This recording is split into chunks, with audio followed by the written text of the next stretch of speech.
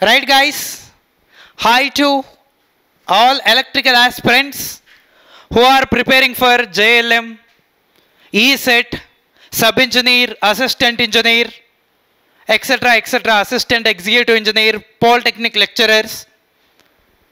For every student, transformer లో ఒక important question ఏది సార్ అంటే ఈఎంఎఫ్ ఈక్వేషన్. ఈ ఈఎంఎఫ్ ఈక్వేషన్ పైన క్వశ్చన్స్ ఏ విధంగా అడుగుతాడు సార్ అంటే ఎనీ ఎగ్జామ్ ఈజీగా అడగాలనుకుంటే generally in transformer EMF is called static induced EMF. According to lens law and according to Faraday's లా ఈ ఈఎంఎఫ్ వాల్యూ ఎంత ఉంటుంది సార్ అంటే ఈ statically is equals to -n into d∅/dt. దీన్ని బేస్ చేసుకొని అన్ని జేఎల్ఎం ఎగ్జామ్స్లో, ఏఈ ఎగ్జామ్స్లో, ఏడబ్ల్యూ ఎగ్జామ్స్లో ప్రతి దాంట్లో క్వశ్చన్స్ అడిగాడు సార్. రీసెంట్గా కొన్ని నెంబర్ ఆఫ్ టన్స్ ఇస్తాడు, rate of change of flux ఇస్తాడు, rate of change of time ఇస్తాడు, ఆ చేంజ్ ఆఫ్ ఫ్లక్స్ ఇస్తాడు, చేంజ్ ఆఫ్ టైం ఇస్తాడు, ఈఎంఎఫ్ వాల్యూని find out చేయమంటాడు. This is a first equation. దీన్ని బేస్ చేసుకొని క్వశ్చన్స్ అడగొచ్చు సార్. ఇక్కడ flux φ is equals to φm into sine omega tea substitute చేసాం అనుకోండి. సబ్స్టిట్యూట్ చేస్తే మనకు ఒక ఈఎంఎఫ్ ఈక్వేషన్ వస్తుంది. ఈ is equals to 4.44 into φm into f into n. This is the transformer actual EMF equation. ఈ ఈఎంఎఫ్ ఈక్వేషన్ని మనము ఆర్ఎంఎస్ వాల్యూ అంటాం సార్. ఇది RMS value of EMF equation. ఒకవేళ ఎగ్జామినరు ఈఎంఎఫ్ ఫైండ్ అవుట్ చేయమంటే మనం ఆర్ఎంఎస్ వాల్యూయే ఫైండ్ అవుట్ చేయాలి. RMS value అని చెప్పాల్సిన పని లేదు. ఈఎంఎఫ్ అంటే మనం ఆర్ఎంఎస్ వాల్యూయే. జనరల్గా ఈ క్వశ్చన్ అడగాలి, కానీ లాస్ట్ ఇయర్ నుంచి, అంతకుముందు ఇయర్ నుంచి ఈవెన్ ఐటీఐ వాళ్ళకు కూడా ఏం చేస్తున్నాడంటే ఈ ఆర్ఎంఎస్ వాల్యూ పైన క్వశ్చన్స్ అడగట్లేదు సార్. 2022 SPDCL జూనియర్ లైన్మెన్స్కి ఈ యావరేజ్ పైన క్వశ్చన్ అడిగాడు సార్. యావరేజ్ ఈఎంఎఫ్ ఎంత అని క్వశ్చన్ అడిగాడు. అప్పుడు యావరేజ్ ఈఎంఎఫ్ అంటే మనకు తెలుసు ఆర్ఎంఎస్ వాల్యూ డివైడెడ్ బై 1.11 చేస్తే మనకు యావరేజ్ వాల్యూ వస్తుంది 4 into φm into f into n. ఇది ఈ యావరేజ్, ఇది ఈ ఆర్ఎంఎస్. ఒకవేళ ఎగ్జామినరు జనరల్గా ఆర్ఎంఎస్ వాల్యూ అడగాలి, బట్ ఆయనకు బోర్ కొట్టేసింది, యావరేజ్ వాల్యూ అడుగుతున్నాడు కదా అని యావరేజ్ వాల్యూ నేర్చుకుని వెళ్తే మొన్న SPDCL జూనియర్ లైన్మెన్ వాళ్ళకి ఈ మ్యాక్సిమం పైన క్వశ్చన్ అడిగాడు సార్. ఈ మ్యాక్సిమం పైన క్వశ్చన్ అడిగాడు సార్. చూడండి, ఫస్ట్లో ఈ క్వశ్చన్ పైన క్వశ్చన్స్ అడిగేవాడు, దాని తర్వాత ఇది ఎక్కువగా అడిగినాడు, దాని తర్వాత యావరేజ్ వాల్యూకి వెళ్ళినాడు, ఇప్పుడు ఈవెన్ ఐటీఐ లెవెల్లో మ్యాక్సిమం వాల్యూ క్వశ్చన్ అడిగాడు sir. Just for ITI level అంటే ఇంకా డిప్లొమా లెవెల్, బీటెక్ లెవెల్లో ఖచ్చితంగా ఇలాంటి క్వశ్చన్స్ మనం ఎక్స్పెక్ట్ చేయవచ్చు నెక్స్ట్ ఎగ్జామ్స్లలో. ఒక ఐటీఐ వాళ్ళకి ఈ ఈక్వేషన్స్ అన్ని గుర్తుపెట్టుకోవడం జనరల్లీ హార్డ్లీ ఇంపాసిబుల్. అలాంటి వాళ్ళకే ప్రతి దానిపైన క్వశ్చన్ అడిగాడు సార్. ఇక్కడ ఉన్న ప్రతి ఈక్వేషన్ పైన they already asked in different questions in our JLM examination. Okay, ఇప్పుడు ఈ మ్యాక్సిమం అంటే మనకు తెలుసు ఈ ఆర్ఎంఎస్ వాల్యూని దేంతో మల్టిప్లై చేయాలి? ఆర్ఎంఎస్ వాల్యూని √2తో మల్టిప్లై చేస్తే మనకు మ్యాక్సిమం వాల్యూ వస్తుంది. మీకు తెలుసు ఈ 4.44 ఇంటూ √2 చేస్తే ఎంత వస్తుంది అంటే 6.28 into φm into f into n. ఈ 6.28నే 2π అని రాయొచ్చు, బికాస్ π అంటే 3.14 కాబట్టి 2πf into φm into n. ఈ 2πfని మీరు ఒమేగా అని కూడా రాయొచ్చు ఆఫ్ కోర్స్. చూడండి, ఈఎంఎఫ్ ఈక్వేషన్ దీనిపైన క్వశ్చన్స్ అడగొచ్చు, ఆర్ఎంఎస్ వాల్యూ పైన క్వశ్చన్ అడగొచ్చు, యావరేజ్ వాల్యూ పైన క్వశ్చన్ అడగొచ్చు, మ్యాక్సిమం వాల్యూ పైన క్వశ్చన్ అడగొచ్చు. ఈ విధంగా different questions they are asking. లేదు థియరీ క్వశ్చన్ అడగాలి అనుకుంటే జనరల్గా ఈ EMF equation E is equals to 4.44 into 5m into F into ఎన్. ఈ 5m అంటే ఏంది సార్ అంటే మ్యాక్సిమం ఫ్లక్స్. 5m అంటే ఏంటి సార్? Maximum flux. ఈ 5m ప్లస్లో మనం ఇంకేం రాయొచ్చు అంటే 4.44 into B maximum into AN into F into ఎన్. ఎందుకంటే ఫై is equal to be into ఏ అని రాయొచ్చు కాబట్టి. బి ఇంటూ ఏ ఇది మ్యాక్సిమం ఫ్లక్స్ డెన్సిటీ. ఇదేంటి సార్ అంటే net cross sectional area of core. అంటే transformer EMF ఈక్వేషన్లో maximum flux involve అయి ఉంటుంది, transformer EMF ఈక్వేషన్లో net cross sectional area involve అయి ఉంటుంది. అలా కాకుండా ఈ EMF equation for example secondary EMF equation రాయమంటే ఏం రాస్తాం సార్ అంటే 4.44 into 5m into F into ఎన్2. For example primary EMF equation కావాలంటే 4.44 into 5m into F into ఎన్1. అప్పుడు E2/E1 is equals to N2/N1 వస్తుంది. E2/E1 is equals to N2/N1 వస్తుంది. That is equals to I1/I2 వస్తుంది. That is equals to transformation ratio K. జనరల్గా ITI లెవెల్లో diploma లెవెల్లో దీన్ని base చేసుకొని క్వశ్చన్స్ అడుగుతాడు సార్. ఇంకా బోర్ కొడితే 1/K పైన క్వశ్చన్ అడుగుతాడు. K అంటే ట్రాన్స్ఫర్మేషన్ రేషియో, 1/K అంటే టర్న్స్ రేషియో ఏమవుతుందంటే E1/E2 is equals to N1/N2 is equals to I2/I1. ఇది ట్రాన్స్ఫర్మేషన్ రేషియో, టర్న్స్ రేషియో. ఇవే అడుగుతాడు కదా అని మనం ఇవి నేర్చుకొని ఎగ్జామ్కి వెళ్తే ప్రీవియస్గా క్వశ్చన్ ఏమడిగాడంటే వోల్టేజ్ రేషియో యాక్చువల్గా ఫార్ములా ఏంది సార్ అంటే V1/V2. కానీ క్వశ్చన్లో మనకు V1లు E1లు ఇవ్వడు, ఓన్లీ E1లు E2లు ఇస్తాడు, V1లు V2లు ఇవ్వడు.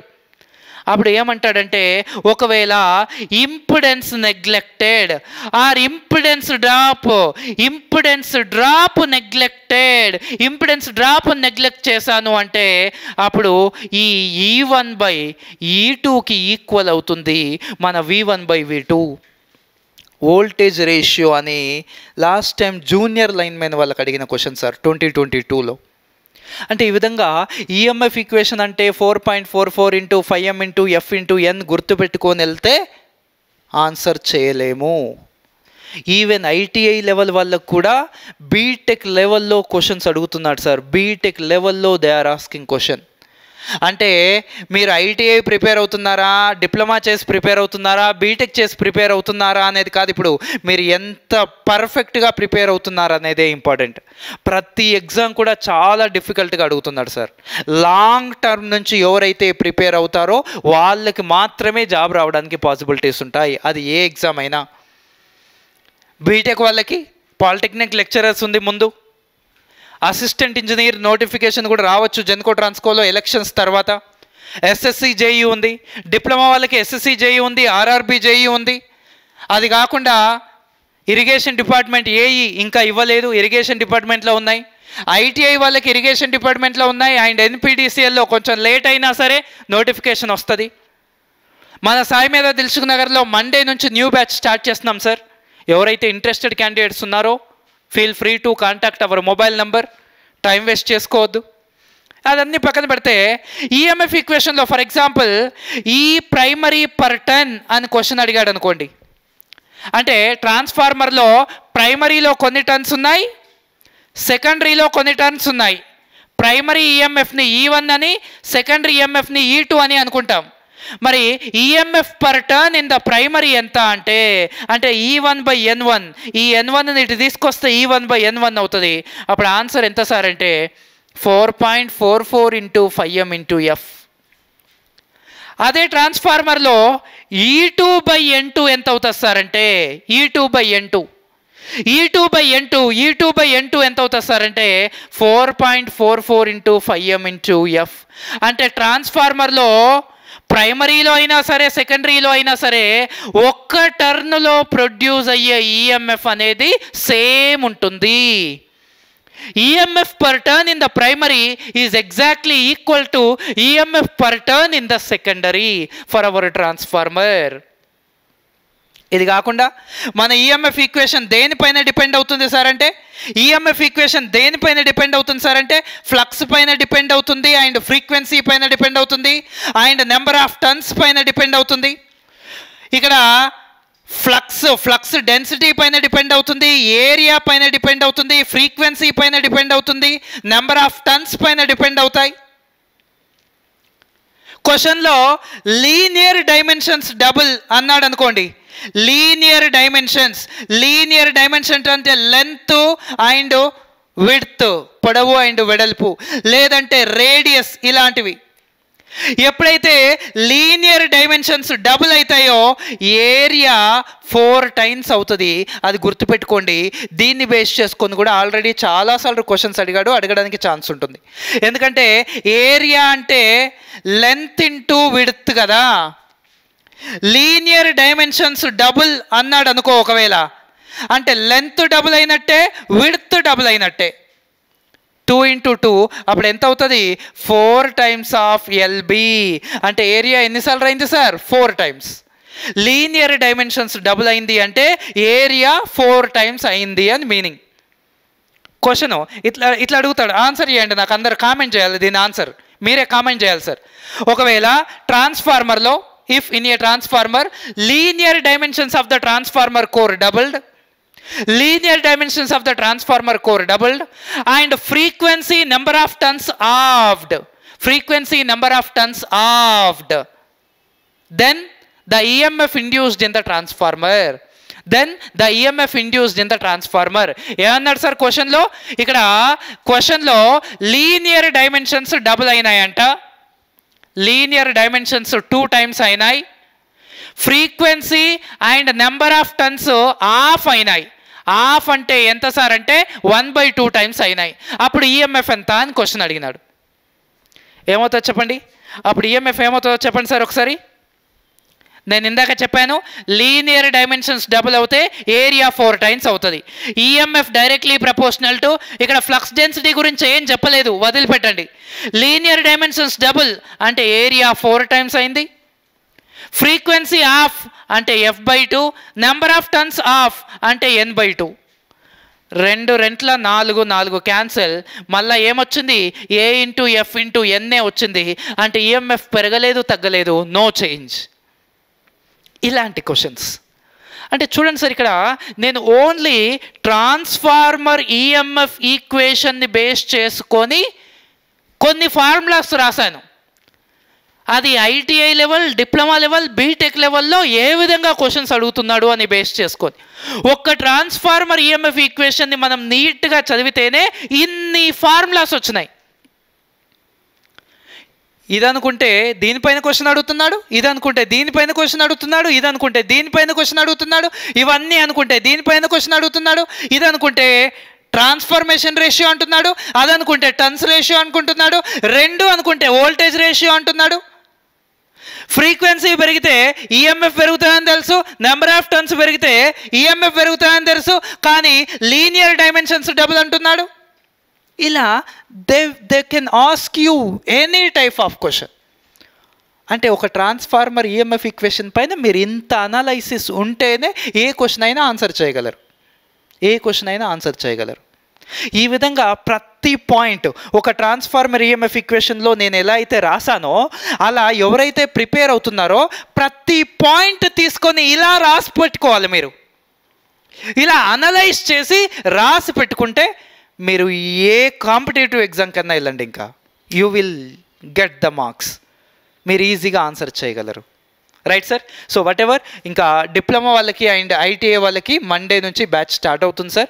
Who are interested please feel free to contact this number and please share this video to your friends. Thank you guys, thank you very much.